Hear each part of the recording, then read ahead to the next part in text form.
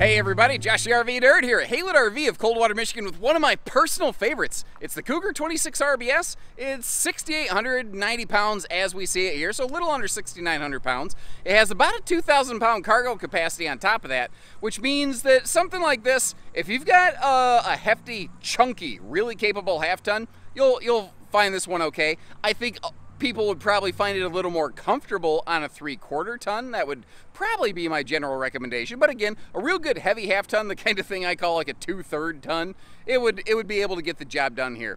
And what I like about this one, like Cougars, maybe it's a couple pounds more than some of the other things. It's like everybody and their brother does this floor plan. So why would you choose a Cougar versus something else? Because it's certainly not the least expensive. It's certainly not the lightest weight. It's because it has so many of those big Cougar fifth wheel feels and functions. Like we got a king bed. We have a warranty for full-time RVing on a travel trailer. That's just not something you find every day. It has the really exceptionally good hot-cold camping package at 0 to 110 degree rated. And I think that hot climate capability is a very underrated aspect. Like everyone's like, well, is it 4 seasons? Is it 0 degree rated? How about the fact that when it's scorching hot in the summertime when most of us are using the camping, this thing excels beyond the capabilities of most any other trailer out there. That's the kind of stuff I like. Carpetless, big entertainment, monster storage in this thing. This camper rocks. It rocks. Tell me I'm wrong. This thing's amazing. I love it. I mean, if we're gonna try to be picky, yes, it's limited on door side windows, and the traveling access, we can argue, is a little janky. We're going to talk about more of that inside. I'm going to try to be fair. I got to rein myself in, obviously, because I like this camper. And you know what? I do the same thing, the same video, the same way every time this RV comes in. I'm changing it up. We're going to see where this takes us. Instead of starting by the back, I think you call it living room or bathroom door, we're going to start up here by the bedroom. When you wake up in the morning, when the clock gives out a warning, if you don't think you're going to make it on time, don't worry, you'll be saved by the bell. Also, this would be your view right here. Giant windows. Admittedly, they're on the driver's side. I know some people would really prefer those on the door side of the RV. I get that. But you can't just flip-flop the floor plan because the kitchen would suffer massively, massively. And some manufacturers have flipped this floor plan, and their, kitchens have suffered dramatically. You might notice that nice big open feeling vaulted ceiling right here.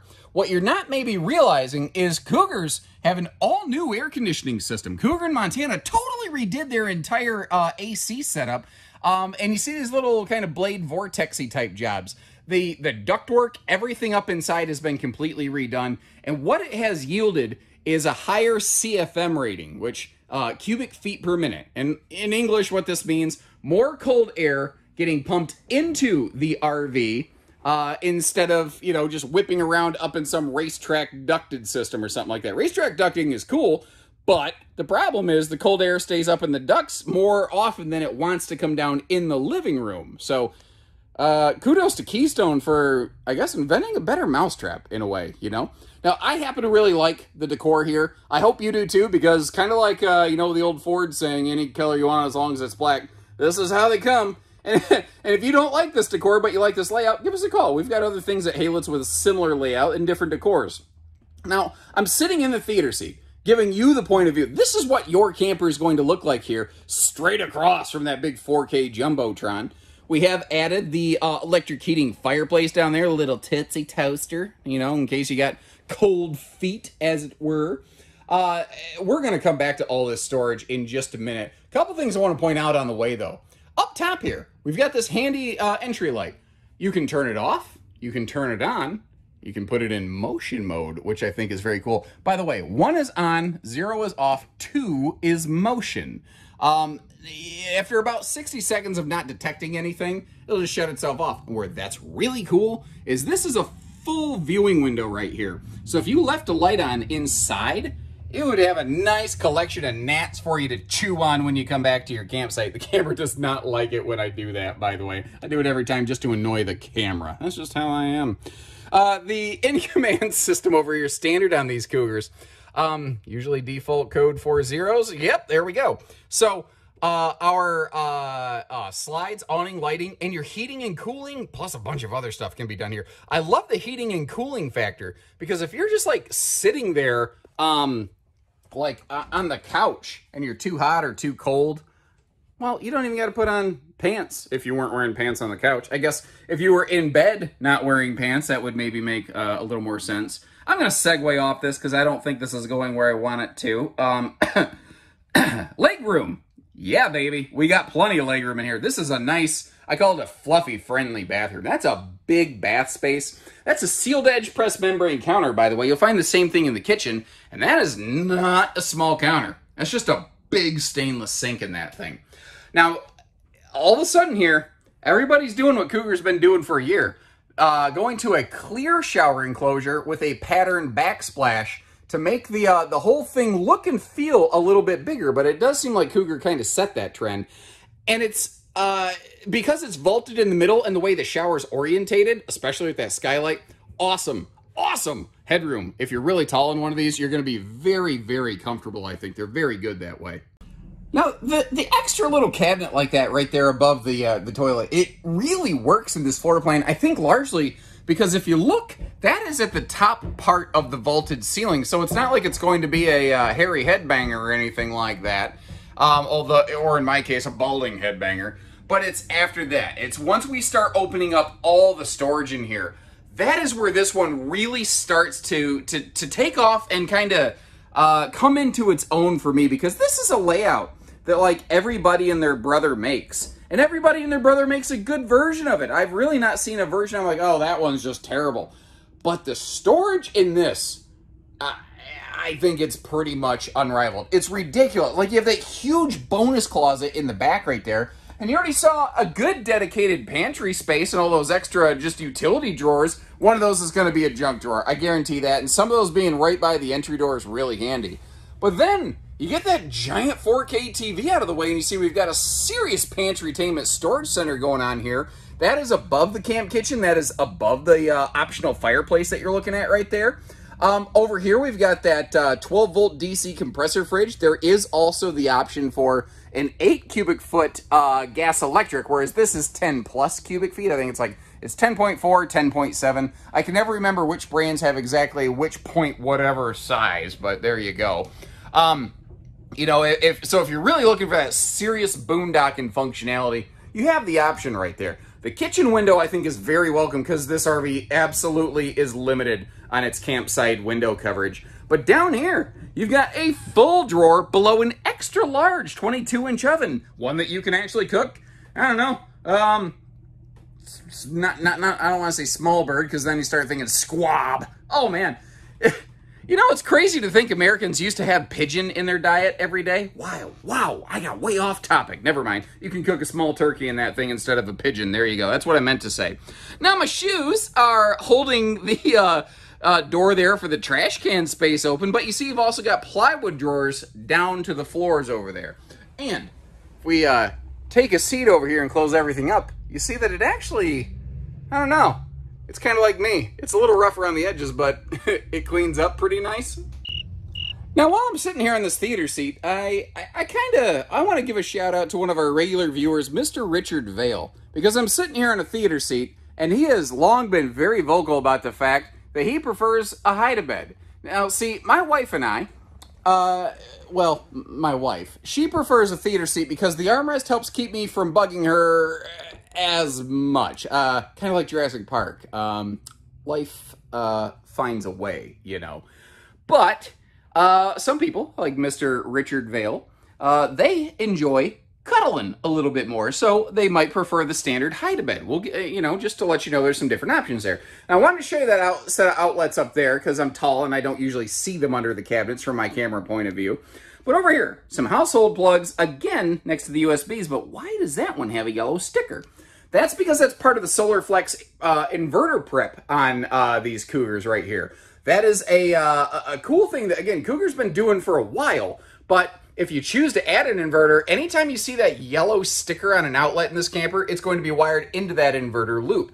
Now, again, over here, we're looking at the theater seat option. A hide-a-bed is standard. The dinette we're looking at here is also standard, and there is a table and chairs option. But I like this new dinette they're doing. They're getting better about this. First of all, on the way over, look at the big panoramic windows here. But if you do really need to blot out the sun, assuming I can get my fingers up inside there, Cougar's gone over to total blackout night shades, which is awesome. Now, this is this still, like from last year, is a carpetless slide system. But notice they got rid of the pedestal, annoying booth dinette. Instead, now it's just this easy up, down, I kind of call it like a dream dinette system. But take it from me, you got to make sure you put the lock on it, otherwise... Hey, so, you can't veer often? So yeah, make sure you lock it. Now, all the lights up here in the top of the slide out, they can just be turned on with that little switch there in the slide box, but that also has just an easy slider dimmer. In the past, they had a dimmer switch, but it was like the Siegfried and Roy, salt and pepper, you know, do a magic thumb wave motion, put your finger on it, push it, no, let go. Like, it was okay. That's just easier, I guess is what I'm saying. I guess I could have just described it as easier instead of getting into the Siegfried and Roy salt and pepper thing, but just a simple light switch for your main cabin lights. And in the bedroom, you'll see the same thing, and that's normal, but this RV has in command. If you weren't aware that handy little switch was there, you might think that you had to basically go flipping the switch every time you wanted the, or touching the in command every time you wanted the lights off and on. Now, up here in the bedroom, I talk about this all the time, I'm kind of okay with the fact that the living room door doesn't have a shade. Hey, Cougar, are you listening? Please, if you're going to put one shade in the camper, put it in the bedroom or a bathroom door on your models so that the neighbors aren't watching us breathe while we sleep. It just, I don't know. Oh, by the way, this is a cool feature. Let me open this up. So, normally, if you want to, like, you know, pull the screen door or whatnot, a lot of people, they end up grabbing this or they'll rip it off. Just this handy little bar, and it lets you pull the door shut, which is, I think, cool. I think that's a very cool little update feature that they have on these. Now, quick note, these are all 50 amp service. So this vent up here, if you want, could be sacrificed for a second air conditioner option that is available. Now remember, we are looking at a 60 by 80 king bedroom up here. You still have the normal, like full hanging closets, but down below, you've got these handy little side stands that have household and USB outlets on both sides. They're both wired into that inverter. And again, if I'm gonna just be ultra picky, I would like it if those were drawers instead of really deep cubbies, but that's a little thing. I could slide a tote in there and make it work. Now, I think it's pretty obvious when that slide out closes, we're not exactly squeezing through there. The good news is we've got that second bedroom door to make this a little bit easier.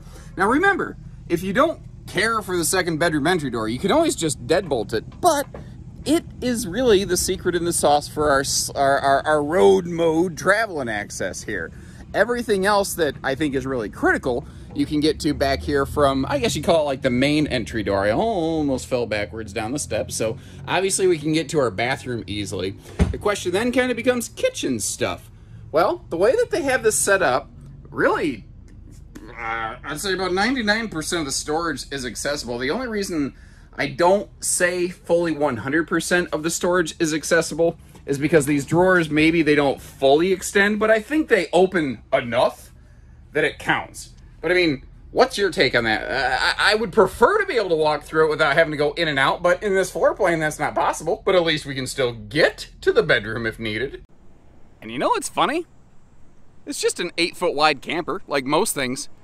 There's just something about that. It looks a little bigger, a little bulkier. That's a thick Cougar right there. And I happen to think, personally, I do like the exterior, just sort of aesthetic on these. It always appeals to me, personally. Now, a couple things. There's some finer details on these Cougars, and Keystone's actually really been a driving force from the engineering standpoint the last couple years. And I don't know that they really get a lot of credit for some of the work they do. This is the silliest name, I think. It's fun to say, but the Giggy Box. The Giggy Box.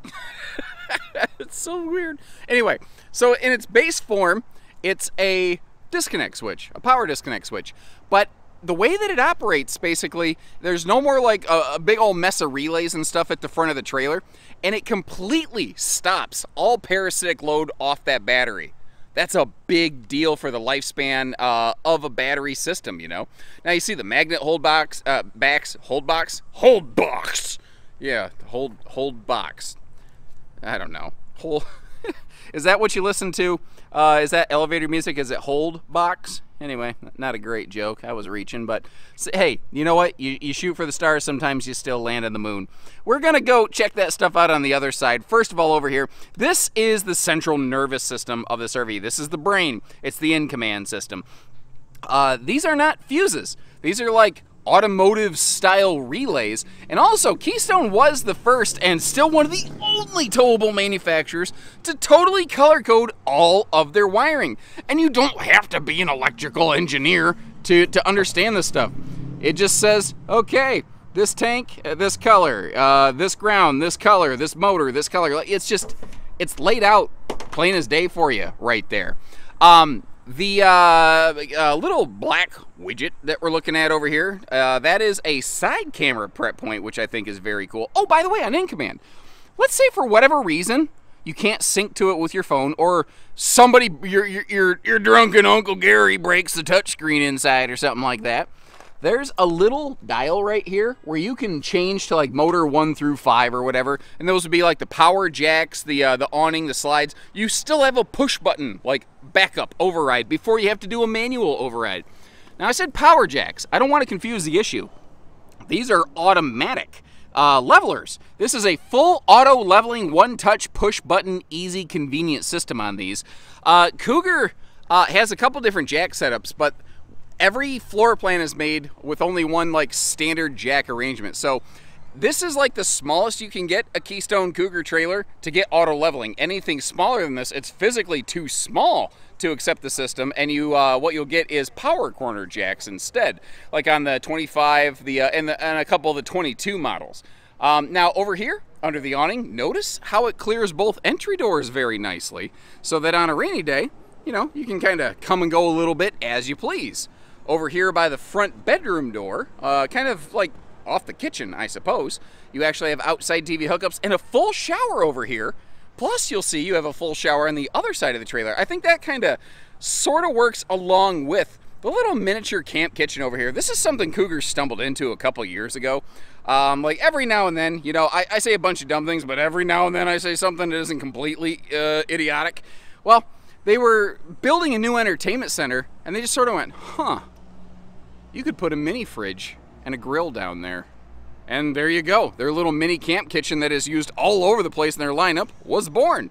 It's simple, but it's effective. And that's the kind of stuff I like. You don't always need something that is just like crazy expensive. You know, it doesn't have to be flashy to be awesome and effective. Having that extra little dad's medicine cabinet outdoors, keeping the barley water and that kind of thing chilled, well, keeps me from tracking in and out of the camper all day. I'm all for that. That sounds good, especially if you got like bad knees or something. I swear. I tweaked my right knee years ago. Horsed around with my daughter when she was younger, hyperextended it a little bit. It's never been right. I probably partially tore a meniscus or something. So I've been babying it by leaning on my left leg more ever since, which means that I'm probably destroying my left knee now. And days like today where we get a bunch of campers in all at the same time and I'm up and down stairs, if I sit down for too long, it's like my left leg locks up. And I'm sitting here thinking, you know, I should probably be concerned about that at some point and have that looked at. But, you know, guys don't like to go to the hospital. Anyway, over here, we got that slide awning. This specific RV in this specific video is actually custom ordered for one of our clients. We would not typically at Haylett RV add the factory slide awning package on here standard, but we've been seeing more and more clients like them, and that is something that we're totally open to the idea of it. Like, we do it on Rockwoods all the time because people always request it on Rockwoods. It's weird we don't see the same level of interest and request on a Cougar, but maybe that's changing. So let me ask you, it's a couple $100. But is that an option you would like, or is that something you think we should leave to the realm of aftermarket? Appreciate your feedback on that. Little simple water docking station over here, by the way. This is that second outside shower. You see the spigot in the upper left there. And that's where this guy is going to come in. It's still obviously new in the wrapper. But what's cool about it, it hooks into the camper there. And I don't know if you're seeing it well through the plastic, but it's got like a residential fitting end right there on it. So you can get any sort of little sprayer handle. Now, we're going to get up on the roof. You're going to see factory standard solar. There's expanded solar packages, but no matter what, you also still have a simple side mount solar prep plug. So if you're parked in the shade, you can run the panel out in the sun, which is cool. Now, I said we'd get over here. This is all kinds of crazy good news. So first of all, in the upper left corner, that's the controller for the automatic leveling. Then the blue thing down below, that's a 15 amp Victron charge controller for the solar package that we're going to see on the roof. That is lithium friendly, by the way. And then even this most basic Cougar, it's still inverter ready. That's actually sort of a Cougar helped kick off something last year with their OTG package, off the grid. You know, you down with OTG? Yeah, you know me. But being inverter ready, those yellow stickers that we saw on the outlets inside, that's something travel trailers just historically haven't had and didn't do well. But Cougar's really kind of kicked off the trend. And actually, Cougar did it. And then Jayco found out about it and went, I don't like Cougar having anything better than us. And suddenly, magically, all of the laminated Jayco RVs are also now inverter ready. It's just one of those keeping up with the Joneses kind of things, I suppose. Now, you can't really see much down here, which is a shame, because a couple years ago, Keystone did some serious work on their climate package. And I can only verbally describe it for you, unfortunately. So long story short, yes, it's enclosed. There's a radiant barrier through the belly, up the nose, across the roof, all over the place on this thing to help keep it a little more comfortable. But more than that, the underbelly is forced air heated. And there are forced air heat dumps directly onto all of the holding tanks. So each tank is forced air directly heated. Plus, each tank has its own 12-volt holding tank heater.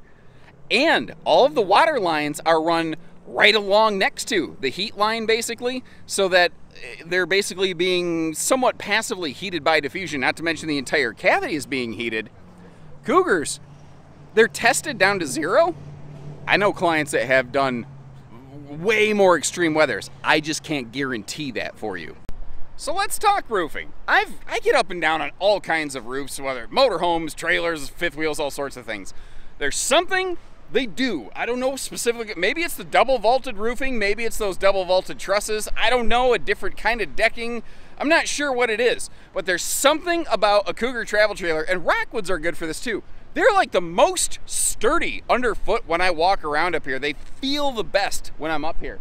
Now, something that you're seeing over here too is the Solar Flex 200 system. Now, recently here, every single Keystone RV now has some measure of factory solar on them. This is their most basic package. It's a 200-watt panel, has a 15-amp controller. You can add a second one of those. And what's cool is a dealership like Haylett RV, we can call Keystone, we can get the factory parts, and we can do the upfit without voiding your factory warranty. That's something Keystone set up special that is not normal in the RV industry. This RV also has larger packages available, the 400 plus inverter and the 600 inverter plus lithium battery system that can actually, has a soft start air and all kinds of things, hybrid 3000 inverter that can run your air conditioner off just battery power. Understand, that system still does not allow you to take this RV anywhere and camp indefinitely as much as you want. If you're going to make a stayover somewhere in a boondock situation before moving on to another destination without a generator, perhaps maybe that's a good option. Now, if you'd like to learn more about the Keystone Solar Flex packages, I will leave you a link in the video description where I've really given you a much more in-depth, detailed breakdown of those packages, and not just what they have, but what you can expect from them. And if you're not really familiar with various solar packages, like I'll tell you, I still consider myself very much a novice on solar stuff. That's an entire career that you could spend learning about that kind of stuff. But to give you an idea, the kind of components they're using here, they did not go with the cheapest things that are out there. You talk to anybody who knows about solar components, they're gonna say, oh man, yeah, they're using the good controllers and everything. And what's awesome is it's the type of controller, it has a programmable load on it. Take a look at what I'm about to show you. Remember, this RV has no battery on it whatsoever, no power coming into it other than just the magic of the sun. So once again, no battery, no shore power, No generator, no nothing like that. But we come around the corner, and did you notice?